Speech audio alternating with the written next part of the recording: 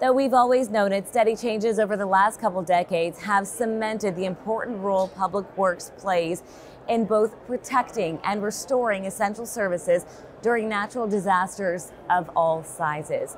To discuss how public works teams serve as first responders, I'm joined here by two magnificent individuals, Joseph Kroll of Hollywood, Florida, Jeffrey Foote of Bedford, New Hampshire. Thank you so much to both of you for being here. Thanks for having us.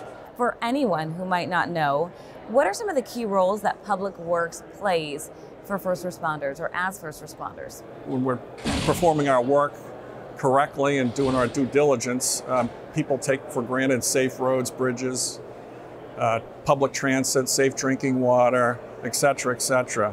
When a disaster hits, we're the ones that are out there actually cleaning up and repairing and performing all of those activities. In the Northeast, it's winter maintenance activities, snow removal, and we are the first responder to ensure that police and fire can do their jobs to access people when they need to. And are there any challenges, Joseph, in working with more traditional first responders like emergency services?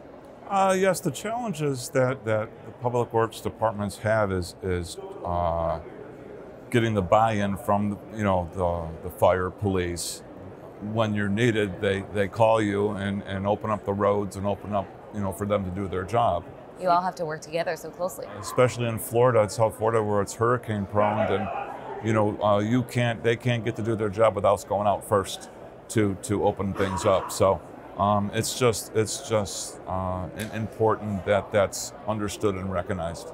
And speaking of recognition, back to you on this question, is there more advancements on that realm, and how has the role of public responders been recognized over time? For me, the short answer is education and performance. I think that over the last several years with the pandemic, I'm not sure about the rest of the country, but we really outperformed when other agencies and services were shutting down or being suspended.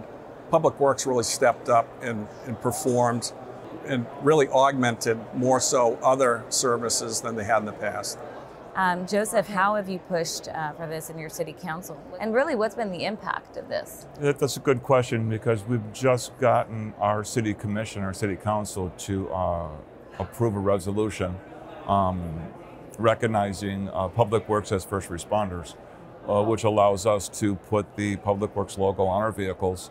And now it's bringing to the attention of the residents and everyone that public works is a first responder.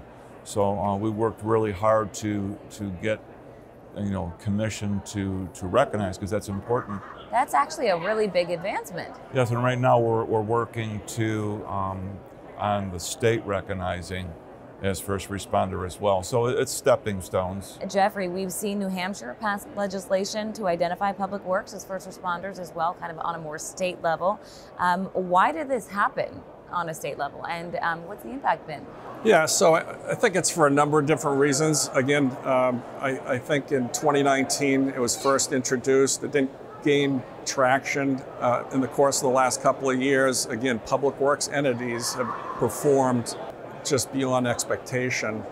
And I think our legislator, our state legislator and our governor, recognized that.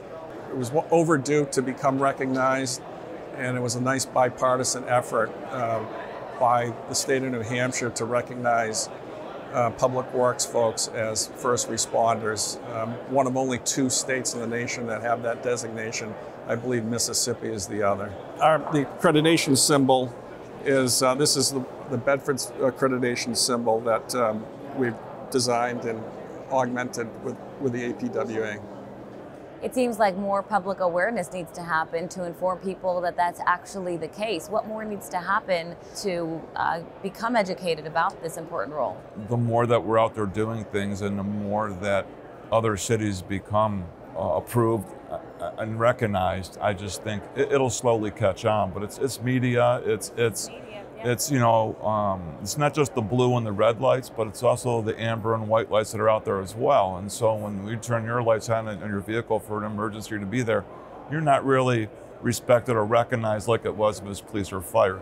lives are taken every year as you're in the streets trying to do things as well. So it's just a public awareness. And let's talk about APWA a little bit to you, Jeffrey. How is the APWA helping to move things along, starting with ideas like the use of that first responder symbol? So if you see that symbol in one city or one town, you know that those folks are, they're the same profession.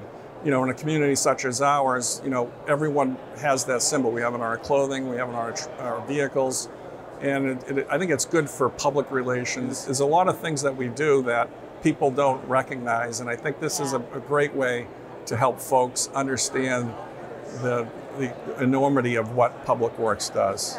And going back to the social media component, what we've done since we've got accredited is we've expanded our social media platform. Yes. We keep them updated on projects and all, everything that Public Works does. I was just going to add that the symbol actually brings awareness, because we get calls, when they see it on the back of the trucks. Yeah. Oh, we didn't know you were a first responder, or we didn't understand, and we explain. People from the public will Yes. call and ask? Oh, yeah.